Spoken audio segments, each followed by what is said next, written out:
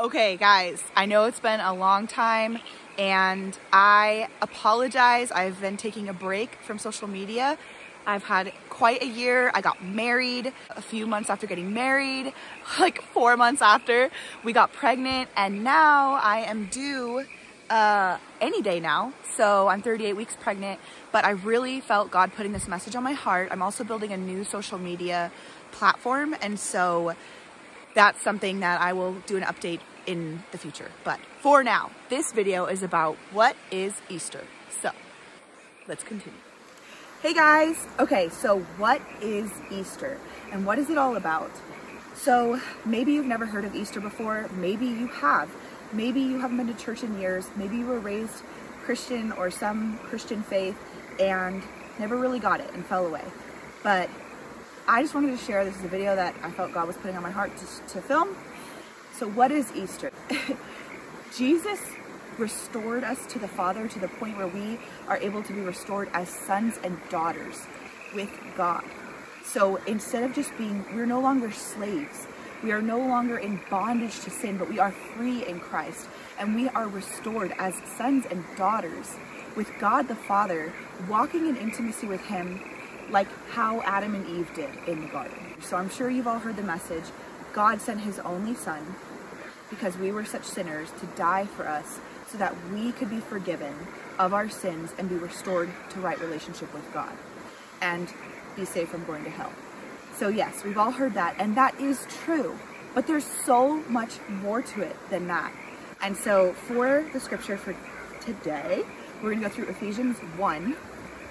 All right, this is the NLT version of the Bible.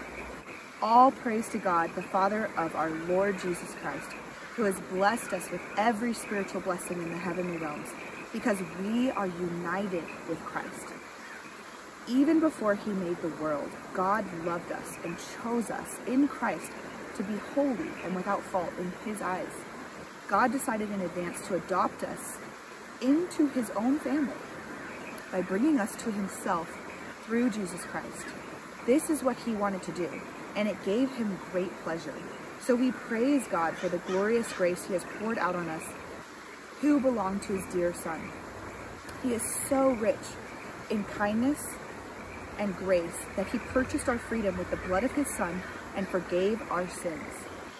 He has showered His kindness on us along with all wisdom and understanding. God has now revealed to us His mysterious will regarding Christ, which is to fulfill His own good plan. And this is the plan. At the right time, He will bring everything together under the authority of Christ, everything in heaven and on earth.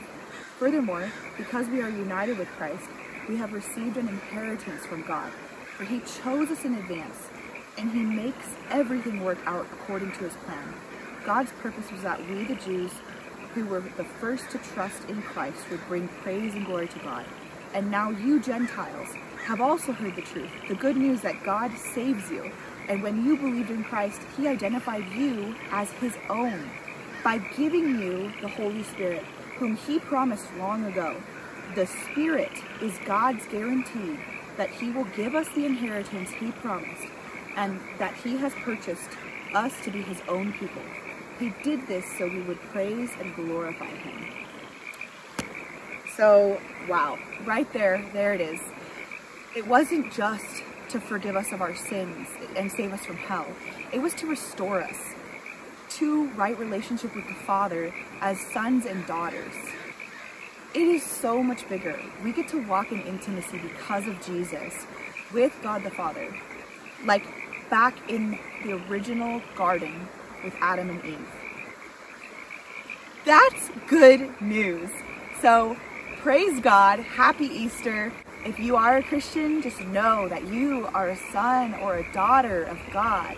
It is so much more than just being a sinner saved by grace. Yes, we are sinners saved by grace, and praise God, and how good is God's grace. But we are also restored from that position, no longer slaves, but restored as sons and daughters of the Father. We don't just stop there. We get to go to our Father in intimacy, in trust, and in relationship. It's not about religion, it's about relationship. And that is why Jesus came. God bless you. Happy Easter.